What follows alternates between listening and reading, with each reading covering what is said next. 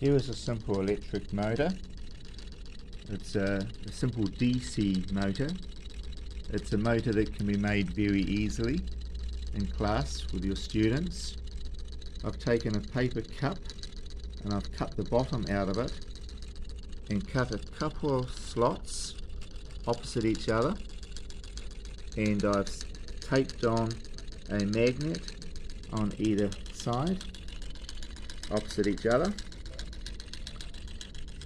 made up a loop of annealed copper wire. This is the wire that I chose.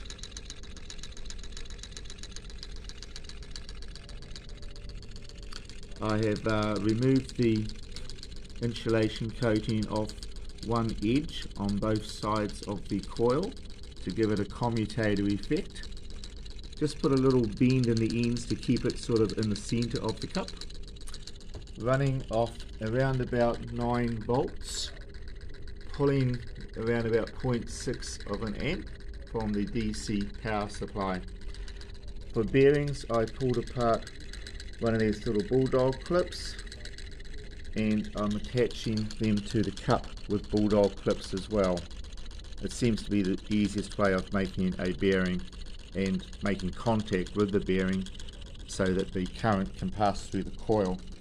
This is a very good way of explaining Fleming's left-hand rule for the simple DC motor, and also the right-hand grasp rule to determine the direction of rotation of this simple motor, with the coil between the permanent magnetic fields.